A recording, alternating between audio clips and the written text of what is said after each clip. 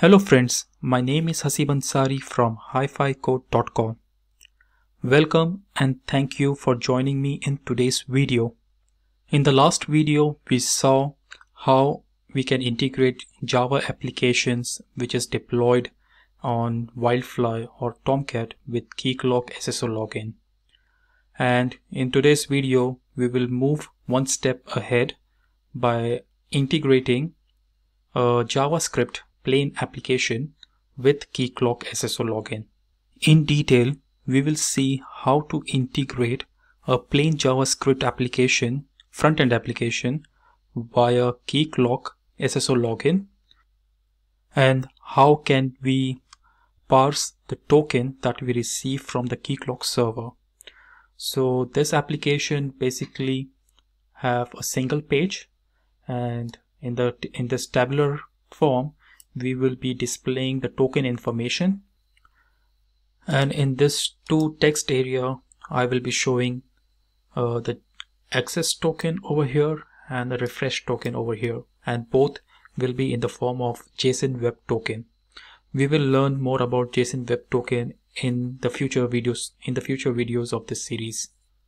So in this one page application, if I go to this address bar and if I click enter, I will be not redirected to any login page, and it's simply because it is not connected to any Keycloak right now or any authentication. And one more important thing to note over here, especially with the JavaScript adapter, that our client in Keycloak, when we make it, we have to make sure that it is a public client and it is not having any client credentials, because in a front-end application like this, we have nowhere to store the client credentials from the front end, and also it would make no sense to send a client credential which would be visible to the outside world.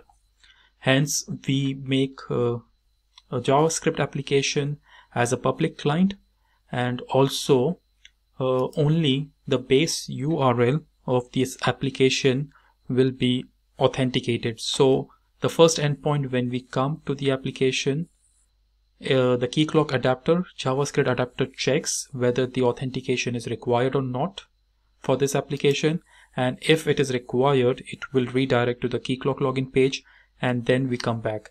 There is no authorization involved, especially in this kind of applications, pure front-end applications. Instead, we grab the token, the access token from the Keycloak, and then we use it as a bearer token to invoke the HTTP services or backend services. So with this information, I will move forward in integrating this one-page JavaScript application to the Keycloak SSO login. And so without wasting any further time, let's get started. So the very first thing I will do, I will quickly go to the Keycloak admin console, and with a new application, we need a new client in Keycloak. So I will quickly create one client for our today's video session. So I'll quickly go to clients, create new client. I'll give it a name, JS, and I'll say, so it will be a OpenID Connect, and save. And right now I don't have to change a lot. I have to keep this thing public. Very important, we cannot create confidential client for a JavaScript application. Valid redirect URIs, I'll keep it wildcard, and web origins wildcard, and that's it, what we need. Quickly save this, and then I need at one point this information. Now I'll go to my project setup, and in the project I just have one HTML file, one file for showing the logout page, and the CSS, the styling of the page, and the JavaScript. So right now it is empty, and so what we need to do is integrate this application to have a Keycloak login. So the very first thing that we require is we simply go to our tab, or to our installation tab, copy this information, and make sure that we need to have a file called as keycloak.js on the same directory where you have the HTML files. So for me, it is in the root file folder, So I'll quickly create one file on the same level and name it as keycloak.js, and I will copy the contents. So this is one thing that we need. The second thing, we need to import the the JavaScript adapter to our index.html file. So for that, there is two possibilities. So I will just show what is the preferred way of doing it. So I will copy this line and I will import it from the server, so the Keycloak server that I am currently running. So if I go here, what I need is the URL path, and I'll quickly get the rest of the part from the Keycloak documentation. So you can go to keycloak.org, docs, server installations and configurations, and sorry, not this one. So securing application and services, OpenID Connect, then JavaScript adapter, and I need this path.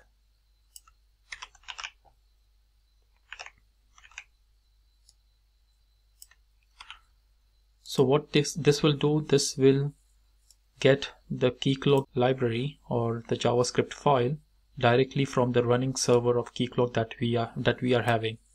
Another way is to manually download this keycloak.js and store it in the project directory and then refer to that script. But having this kind of configuration is preferred way, so that if you change your Keycloak to a newer version, then you don't have to also change the file in your local directory. And this is also a preferred way which is there in the documentation. And now I can start filling our JavaScript logic file. So I have already the code in my GitHub repository. I will quickly refer to it, copy the contents from there, and then I will have a quick explanation of it.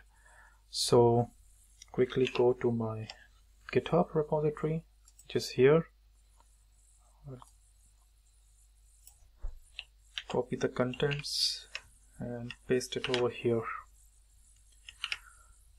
So we have the first init call to the Keycloak, which is executing this method, and it is nothing but says the adapter that whenever it is loaded, whenever this application is loaded for the first time, it needs a login with Keycloak. And this is what it says, that not to go to the application directly, but via the process of Keycloak login. So once we have the success in this thing, I have just two methods which is doing nothing, but in the application what we saw, it will just fill this table and this text area with the suitable information or the token contents and the refresh token and the access token information. We have another method which is called as the refresh token, and so access token has a lifespan of 5 minutes, and after this 5 minutes the access token got expired and needs to be updated. And this method from the Keycloak JavaScript file we will use to update this access token with the help of refresh token we get from the first call of the Keycloak init. And I'm just showing both the tokens on the front end, and then we have the last method which will help us to log out from the current session of the Keycloak. So the rest of the contents in this file, in this JavaScript file, is self-explanatory, and you can refer to my repository to get this example, and it is pretty much straightforward, everything over here.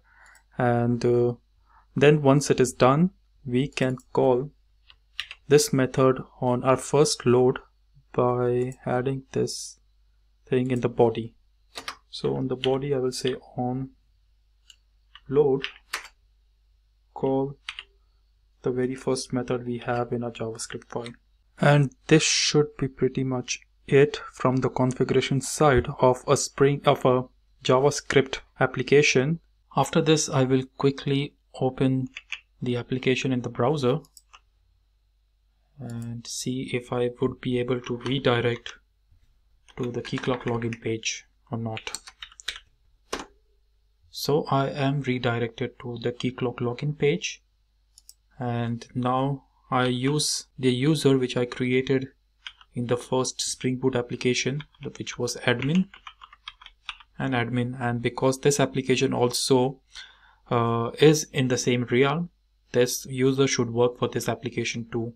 So once I press enter, I am inside the application, and now this time you can see in the table we have the token information in placed. So this is the admin user, his full name, his email address, and as well as we can see the access token and below the refresh token as well. Now when I try to update the token, so it is not updating because of the fact that in the Keycloak admin console, let me quickly show you. In the Keycloak admin console, for the default value of the access token lifespan is 5 minutes. So that's why even if we are trying to update the token, it is not updating.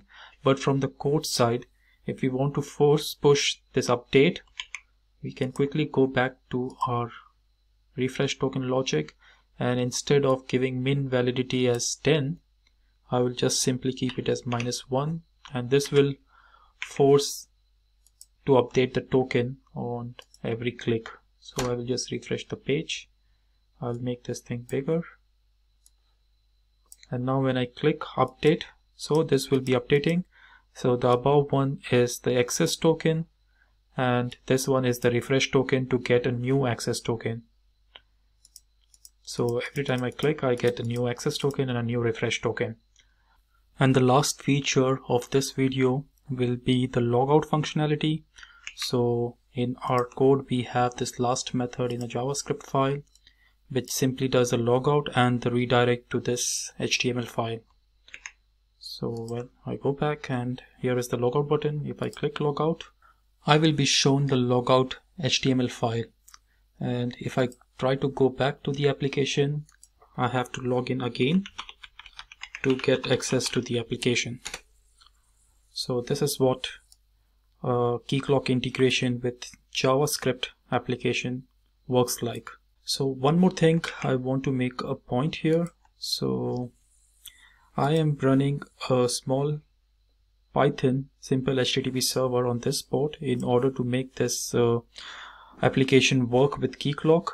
So if you open this application via the file system name, because as this is an HTML file and the browser can understand the HTML or interprets the HTML file, if you try to open this application with this or in this format, you will never get access to the application because Keycloak understands the HTTP protocol and not the file system protocol. So make sure, or simply all you need to do is you need to get into the directory where your HTML file is, and from that directory you simply execute this command, which is python -m SimpleHttpServer and the port that you want to use. So once you have this, so if I go back to my application and I try to run, I think this is cached, so I'll empty the cache, and if I try to run this, yeah, so I have nothing on this server. So I will quickly open this or this listening on 1991. I'll open this port and I'll go back again to this application and I refresh. So I'm back again on this port. So this is how you can also run this HTML file on the SimpleHttpServer from Python. And so friends, this is it in today's video. So to conclude what we saw in today's video, we saw a plain JavaScript application with one page integrated via the Keycloak SSO login. We saw the refreshing of the access token and to generate new access token. And then we also saw the functionality of how Keycloak JavaScript adapter works with the logout functionalities. So I will end this video here. If you find this video was helpful, kindly show your support by liking this video, sharing the video, and subscribing to my channel. If you have any questions, feedback, or any suggestions, please use the comment section below and I will try to respond to it. So friends, this is it. I hope I will see you in the next video. So till then, stay safe, stay blessed, and thank you all.